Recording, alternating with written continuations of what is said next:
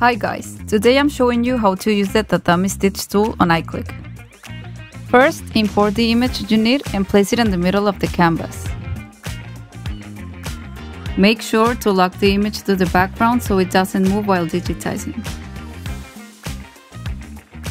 Select the Tatami option on your left and I'm going to start tracing the red square of my logo.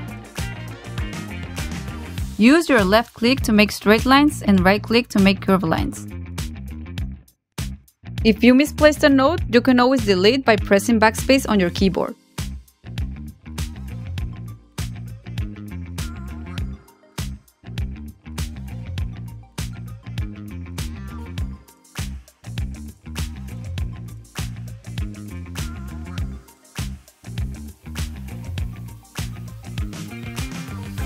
Press enter and let's adjust the stitch angle.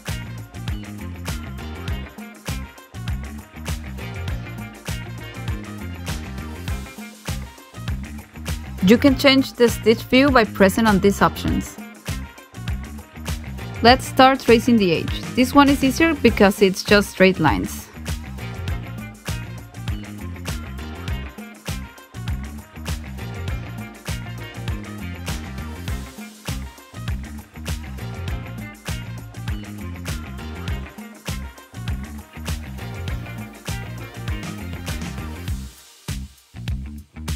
Press enter again and we are going to change the color to a lighter one for this.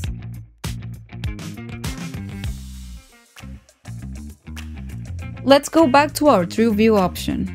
Adjust the stitch angle and we are done. Thanks for watching and see you on the next one.